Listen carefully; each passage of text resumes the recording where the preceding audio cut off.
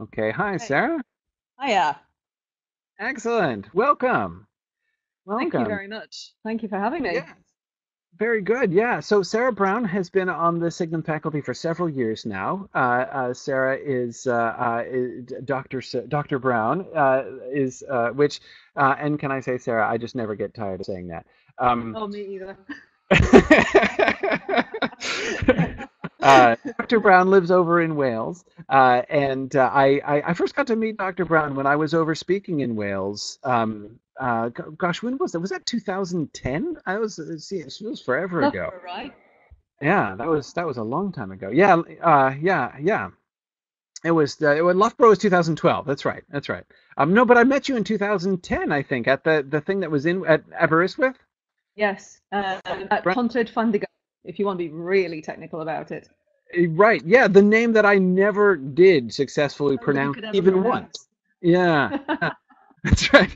I basically I'm sort of I settle for Aberystwyth. I can pronounce that one, so that makes me I feel a sufficient accomplishment there. I'll Uh, let you off on that, yeah. Thank you. I appreciate that.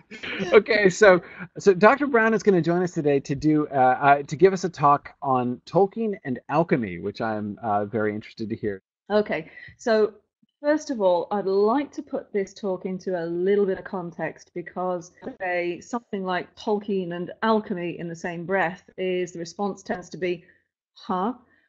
Which is fair enough, actually. But in my PhD thesis, what I was exploring was the way in which Tolkien was writing in response to all of the anxieties of the mid 20th century in Britain, a Britain that had come through two major world wars, that was seeing social upheaval, etc., etc., and that what he was doing was reaching back, looking back to um, older traditions of writing within his Middle Earth legendarium, but also looking forward towards a future that was worrying for many people, a future that saw a different society in Britain, changing place of women in society, um, a new technologies that were coming through, and that, as we know, Tolkien wasn't very keen on new technologies. So here we have him as a man situated here in the center of this point, in the middle of the 20th century in Britain, which is reeling from this time. And the alchemy thing that I'm talking about sort of is that bit about reaching back towards the old traditions of writing. What I'm not claiming at all is that Tolkien set out to write a text that had alchemical themes in it. Not what I'm necessarily doing. What I am saying is that they can be seen within this text. And I do refer a lot to Carl Jung's writing. Carl Jung wrote extensively on alchemy, and I do know that Tolkien read Carl Jung and knew of his works because when I was lucky enough to go and work in the Bodleian Library when I was working for my PhD thesis, I found multiple notes that Tolkien made on the works of Carl Jung. So for me, I can see where some of these alchemical resonances are coming from. So what I'm going to do for the next 20 minutes or so, it's only a pretty short talk, is give you a flavor of how alchemy can be seen within primarily the Lord of the Rings, because I'm keeping it to a relatively short talk today. So here we go. Okay. All right. So first of all, there are two primary misconceptions about alchemy. Firstly, that it's bad science practiced by charlatans. Secondly, that it's all about cauldrons, sorcery, mysticism, and magic. A common image of alchemists is that of men in ancient times clad in hoods and cloaks, muttering over steaming cauldrons, attempting to conjure pure gold from a lump of lead. Well, either that or it's Lord Percy from Blackadder, whose attempts to replicate this process led him to discover, to his personal delight, a substance he names purest green. An alternative perception of alchemy comes via the theories of Carl Jung. He was keen to explore the meaning of the archetypes of alchemical texts and imagery in the collective consciousness of humanity and the dreams of individuals. And Jung conducted research into the continuing history of alchemy over a period of several decades. Alchemical discourse was central to the formulation of his theory of individuation, which is one of his most famous theories.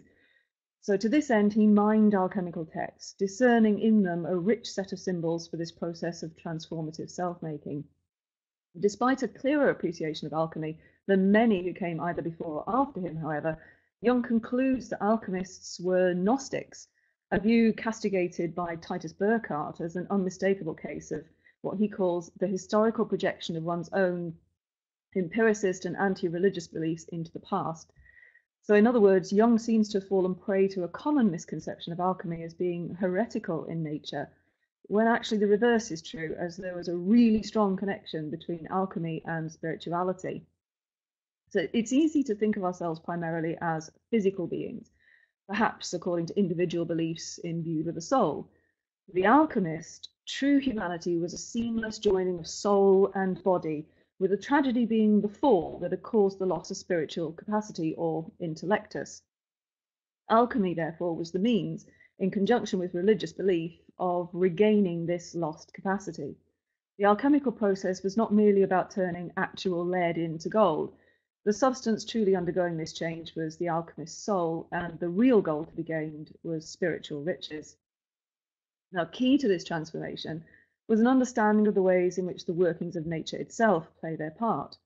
According to John Granger, the alchemist viewed nature as, he quotes, a rotation of the four elements, earth, air, fire, water, and of the polar qualities, hot and cold, dry and moist.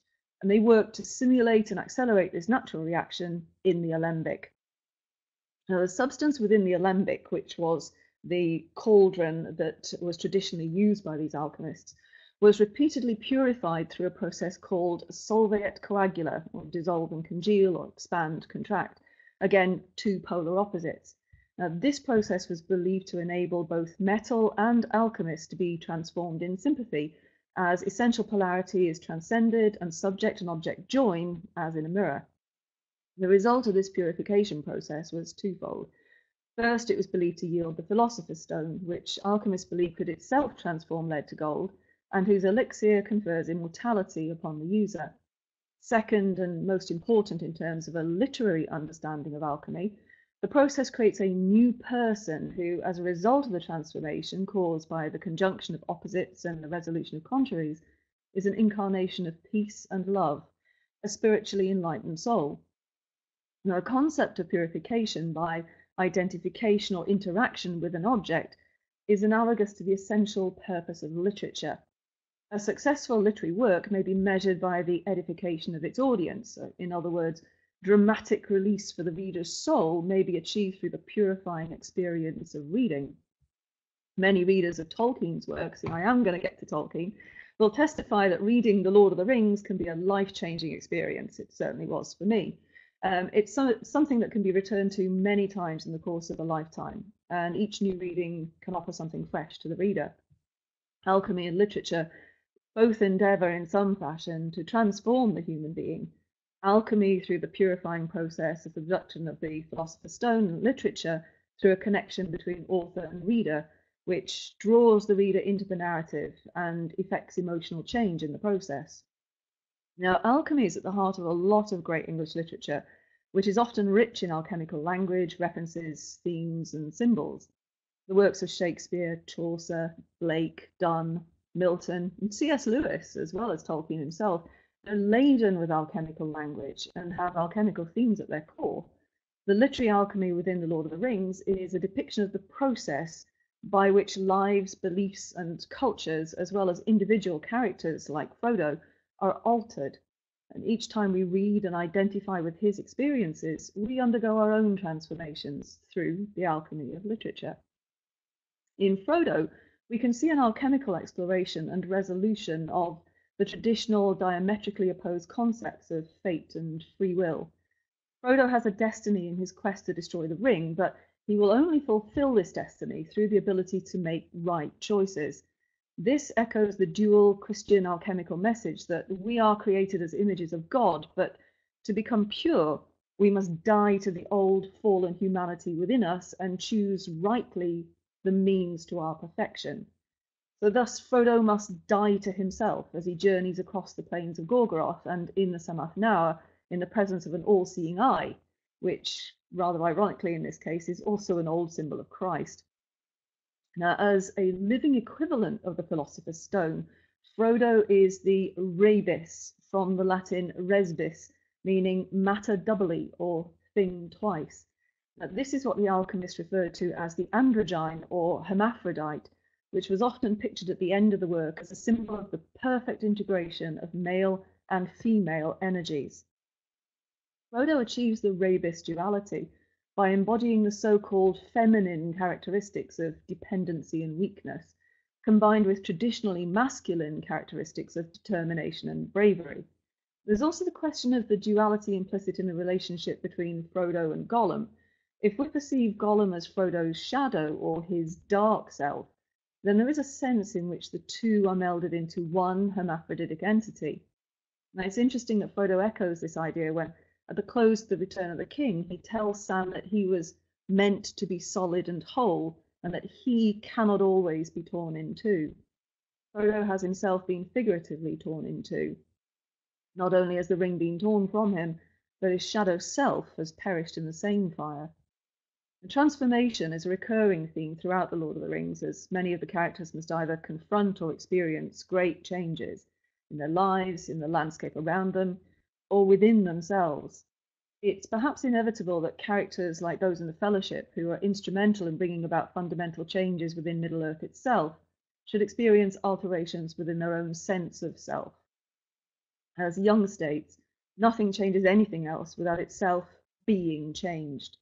In Middle-earth, change is everywhere, so much so that Treebeard can sense that the world is changing. I feel it in the water, I feel it in the earth, and I smell it in the air.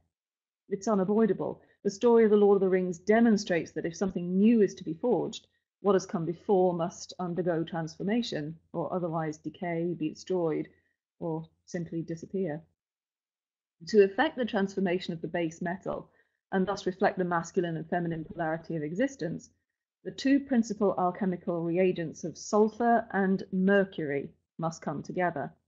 Alchemical sulfur represents the masculine, impulsive, and red pole, whereas alchemical mercury, or quicksilver, is the feminine and cool complementary antagonist.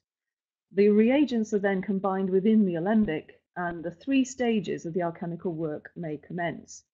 Now, at this point, I just want to interject, because if you go reading up on alchemy, you'll find that some will tell you that there's 14 stages, and some will talk about 7 stages, and many will talk about 4 stages.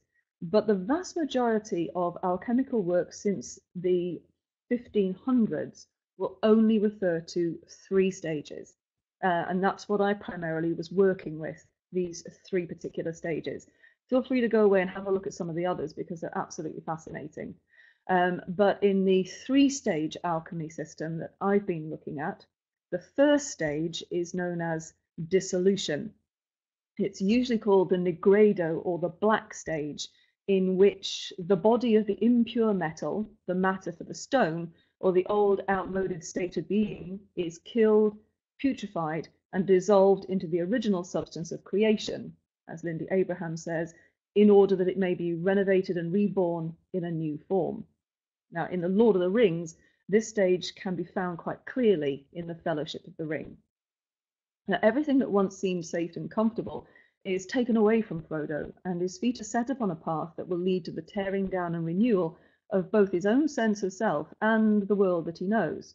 Johannes Valentinus André, in his 1616 publication of The Chemical Wedding of Christian Rosenkreutz, describes how this stage of the alchemical work produces a black blacker than black, for many diverse colours will appear.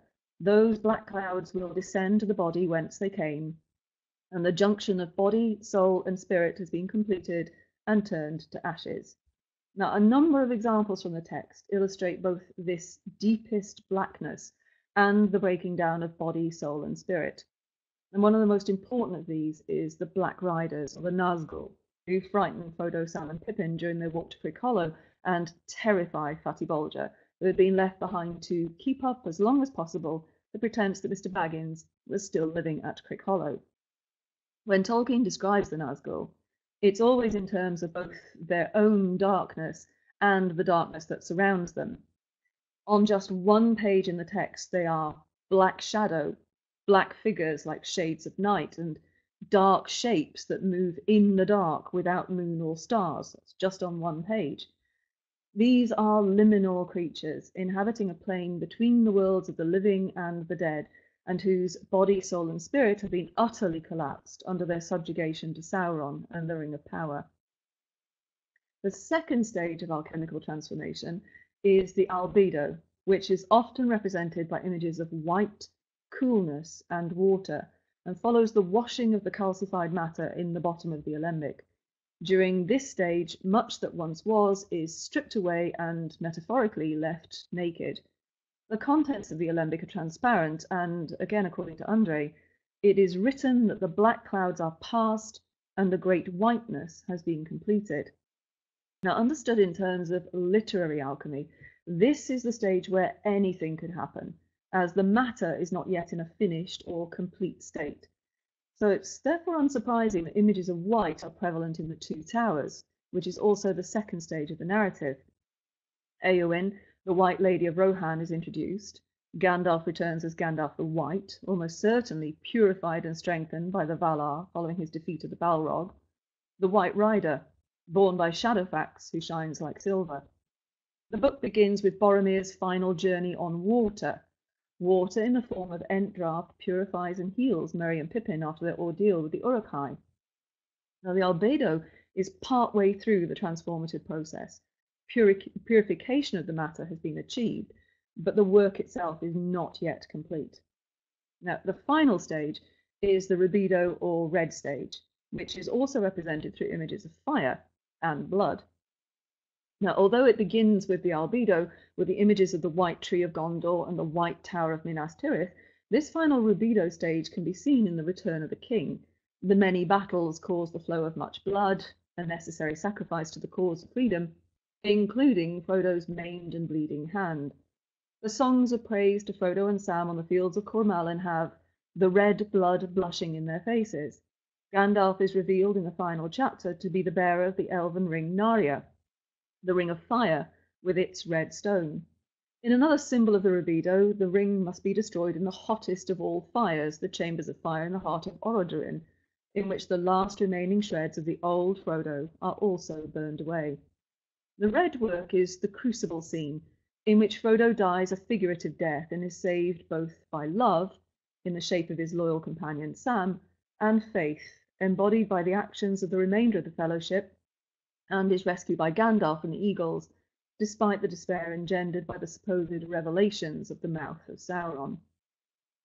Now, symbolic of the constant transformative process occurring both within the world of Middle-earth and, in keeping with the purpose of literary alchemy, within the reader themselves as they journey through the narrative, the different stages of the alchemical process are also evident within each individual book. So, in the Fellowship of the Ring, for example, the Negredo stage is exemplified by the coming of the Nazgul, the fear of the Barrow-downs, the darkness of Moria, and the loss of Gandalf. But the albedo stage can also be seen in the circle of white trees on Carin Amroth, the road to Caras Galadhon paved with white stone, the silver lamps and white stream of the gardens beneath the dwelling of Celeborn and Galadriel, who are themselves clad all in white, the water, the mirror of Galadriel, and the journey from Lothlorien down the great river Anduin. The ring of power worn by Galadriel, Nenya, is known as both the ring of adamant and the ring of water. A rubedo stage is achieved when Boromir sacrifices himself for the sake of the hobbits, thus achieving purification of his soul after the taint of the ring. In the Two Towers, the Negredo stage can be found at the beginning, when the Fellowship is broken down into its different parts, each going their own way. The albedo stage is in the return of Gandalf, now clad in white, the introduction of Eowyn, the White Lady of Rohan, the white-tipped mountains and white stream of Edoras, and the white symbol Munir flowers that mark the graves of the dead. The alchemical imagery of water that also marks the albedo stage can be seen in the Ent's use of the river Isen to wash away all the filth of Saruman. The libido stage is indicated by the light of the Tower of Cirith Ungol, which was glowing red, and whose red eye watches the choices of Master Samwise as he faces a battle within himself to stay true both to the quest and to himself. In The Return of the King, the Negredo stage is shown in the darkness of the plains of Gorgoroth, the dark threshold of the Samath Naur, where Frodo stands black against the glare, and the final confrontation at the Black Gate. The gloom surrounding the city of Minas Tirith and its guards of the citadel, all robed in black, as well as the presence of the Nazgul upon their fell beasts, also signify the Negredo. The albedo stage is indicated by the falling water, singing stream, and broad river on the field of Cornallen, the healing of the White Lady of Rohan, the coronation of Aragorn with the ancient white crown, and the regeneration of the White Tree of Gondor. The libido comes when the hobbits return to the Shire, with the red leaves on the trees heralding the autumn. In the Shire itself, the unusual amount of burning going on, the horn cry of Buckland that twice warns of fire, and the large fire lit in the centre of Hobbiton where the first fight to remove Sharky's men takes place, all indicate this libido stage. The closing chapters of The Return of the King are also the end of the alchemical process that is ongoing throughout the entire narrative of The Lord of the Rings. After the Shire is rid of Sharky's influence, the libido stage is over. It is at this point that gold, the end product that indicates the successful culmination of the work of the alchemist, is to be found. At the end of their quest, Sam and Frodo are received on the field of Cornallen, the field of the Golden Ring, so named because it is surrounded by gold and red Culumalda trees, where the voice of the minstrel rose like silver and gold. The Malorn tree, which Sam plants in place of the party tree, burst into golden flowers in April, and most of the children born in the following year had a rich golden hair that had before been rare among hobbits. Sam's first child is named Eleanor, for the little golden flower in the grass of Lothlorien. Frodo leaves Hobbiton for the last time on a fair, golden morning, but it is significant that there are at this point a number of references to the colour white again. Frodo and Sam meet the company of elves, amongst whom is Galadriel, who sits upon a white palfrey and was robed all in white. On her finger was Nenya, that bore a single white stone. They ride through the white downs to the grey havens, where they meet Gandalf, a figure robed all in white, and Frodo embarks upon a white ship. As Frodo journeys over water and passes into the west, he sees the white shores of his destination before him. So why does Tolkien return to the albedo stage, significantly surrounding Frodo at this stage? Well, because, unlike the narrative, Frodo has not yet achieved the final stage of the alchemical process. Wounded by knife, sting, and tooth, and a long journey, Frodo must pass through the cleansing process of the albedo before he can reach the final transformative stage that will permit the transcendence of his soul. Frodo completes his role within the alchemical development of the narrative by dying to himself to effect the necessary transformative change, thus allowing himself to be broken down and reformed as the gold matter found at the end of the process. But Frodo's inability to heal within Middle-earth illustrates the absence of an idealizing resolution within the physical world. His own alchemical process can only be resolved by his retreat to Valinor, where his purification and final resolution can be achieved. So, reading The Lord of the Rings through the language of alchemy offers a different understanding of the fundamental importance of transformation to this text. When in The Return of the King, Treebeard states that the world is changing, he's articulating one of Tolkien's most important messages, that nothing can stay the same. This applies to many of the central themes of the narrative, including the idea that one can never just go home. Many of the main characters undergo great changes while on their respective journeys. Whole species begin to leave Middle-earth, and even the landscape itself is altered when, with the destruction of the ring, the towers, gates, and mountains of Mordor fall in ruins.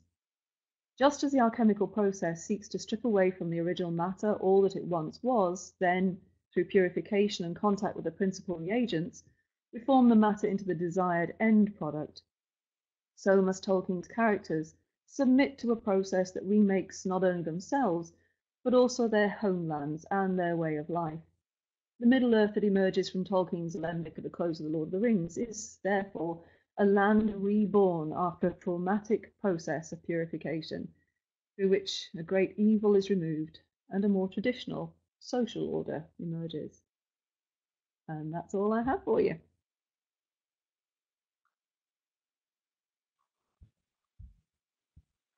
Excellent, excellent. Thanks so much, Dr. Brown. That kind of imagery is really fascinating. As you say, I think a lot of people both misunderstand. I was really glad that you explanation because I do think a lot of people misunderstand exactly as you said, like thinking of it as merely quack science, right, rather Mm-hmm. than thinking, especially for the sort of symbolic significance it had, the really kind of metaphysical process that they believed the thing to be, as well Oh yeah, as yeah, it's highly spiritual. Yeah. yeah, absolutely, and the way in which I mean, you don't have to go back very far, not only among the authors that we read, but the authors that we read liked, right? I mean, Mm. like throughout I mean, in the Renaissance, this was such a popular thing. Oh yeah. People associate alchemy with the Middle Ages, right? But I mean, read just like any John Donne poem, right? Any Mhm. John Donne poem, and you're absolutely Right. like if you don't understand alchemy, you're going to miss like a quarter of the wordplay, that John Donne is up to, for instance. And it's I mean it's very very pervasive, that whole vocabulary. And yeah, I think it's something that's underestimated by a lot of people. Well, that was really Mm. great. And I don't know, Sarah, if you could, I don't, can you see the Question comments and box. questions as they come in? Hmm. So if you hit on the moderated chat window, if you hit the moderator tools button, it should pop up a window with Yeah, I've got the the window comments. here. Okie dokie. So Joe Hoffman asks, a new edition of The Chemical Wedding is coming out next month. Should I read it? Well, I'll be reading it because I'm obviously sorting out a lot of stuff because I've been invited to, as Prof. Olson might tell you at some point, to do a whole course on Tolkien in the summer semester.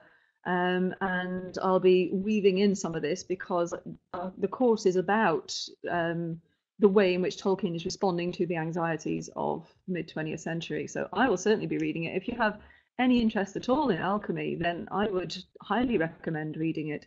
And as you just said, you read any of Donne's poetry, or in fact a whole load of other literature, and you'll see Yeah. alchemy as a real central point. But you don't have to go that far back. Read Harry Potter, Yes. and alchemy is throughout the 7 books of Harry Potter.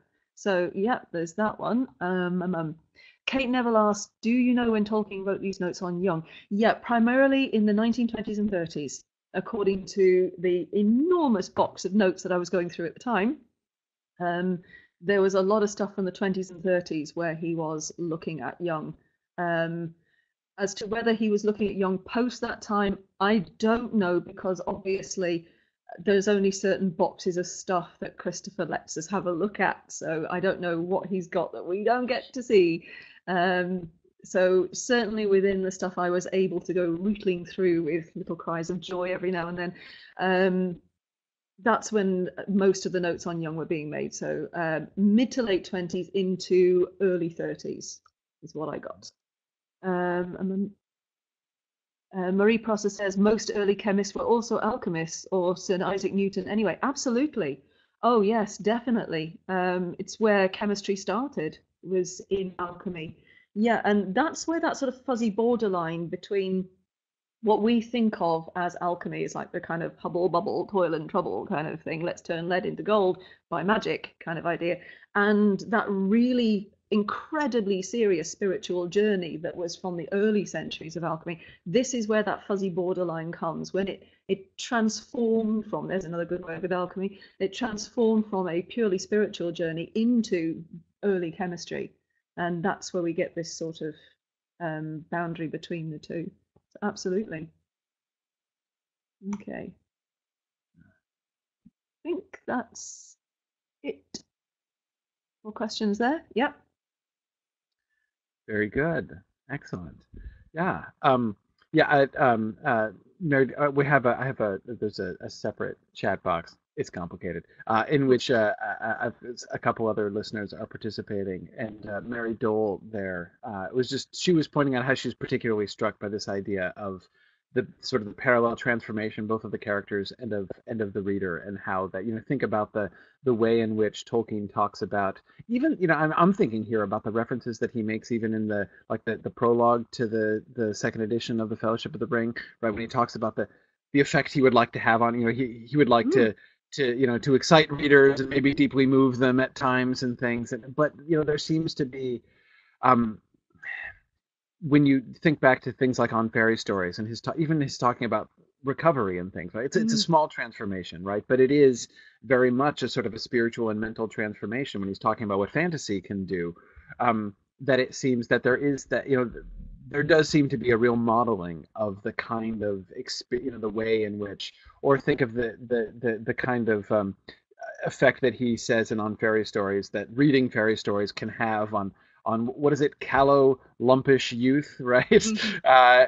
And the way that people are brought to that kind of transformation. I agree. I certainly think that thinking about it in these terms really does kind of help acknowledging and recognizing that kind of impact. And that certainly seems something that Tolkien himself was kind of thinking about. Yeah, yeah, wonderful. Well, thank you so much. That was You're great. welcome. Thank you so much for having me on.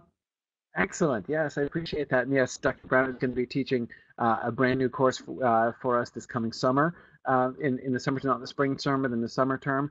Do you want to talk just a little bit about what that course is going to be? Sure, yeah, no problem. Okay, so it's called Middle Earth as a Roadmap to 20th Century Anxieties.